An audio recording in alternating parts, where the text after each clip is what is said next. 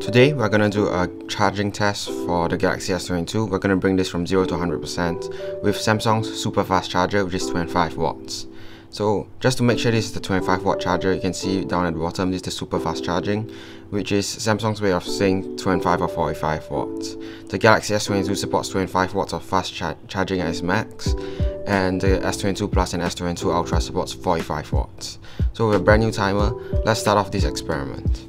We'll compare the results of the Galaxy S22 with the Galaxy S21 Ultra 5G. The difference between the battery capacity is 1300 mAh. So 31 minutes in, we have 34% on the Galaxy S22.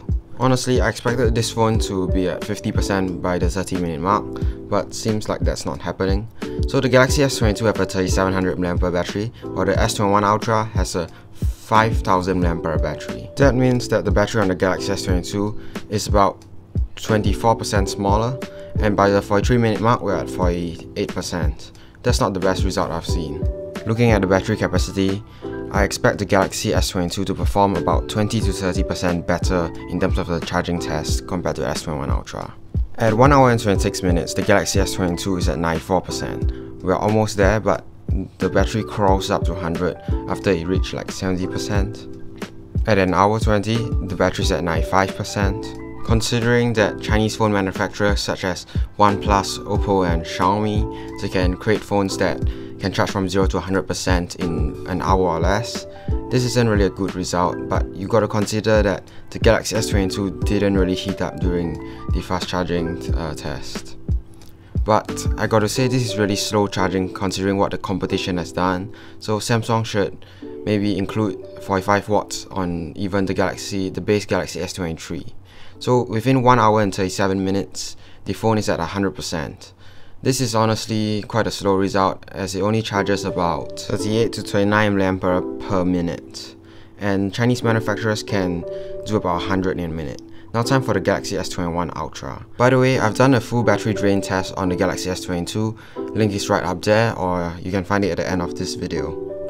So we are starting off with the Galaxy S21 Ultra, and I've been daily driving this phone for about the last half a year, and I gotta say, this is a really capable phone, even in 2022. I'll do a full video about the Galaxy S21 Ultra in 2022 in case you are planning to pick one of these up, but within 10 minutes there's about 12% of juice, and in 20 minutes we have 23%.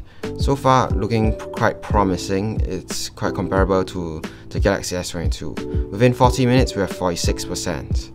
I've also done a battery test on the Galaxy S21 Ultra when I got it sometime last year.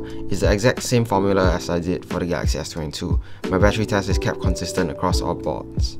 And this phone, it lasted about, if I'm correct, 2 or 3 hours longer than the S22, the standard S22 this year.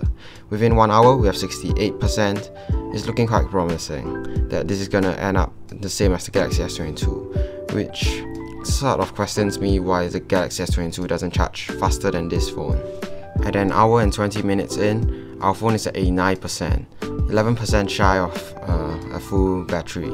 8 minutes later it's at 94%. Right now the rate is really slow. I don't really know why the battery starts to decrease in the rate of charge after it's reaching 100%, because at 1 minute 35 in it's still at 97%. I think this will fall slightly longer than the Galaxy S22. In June, you can expect me to make a whole video about how battery degrade using my chemistry knowledge, and I'll also give you tips on how to preserve your battery health. But after an hour and 37 minutes in, the battery finally hit 100%. This is almost identical to the Galaxy S22.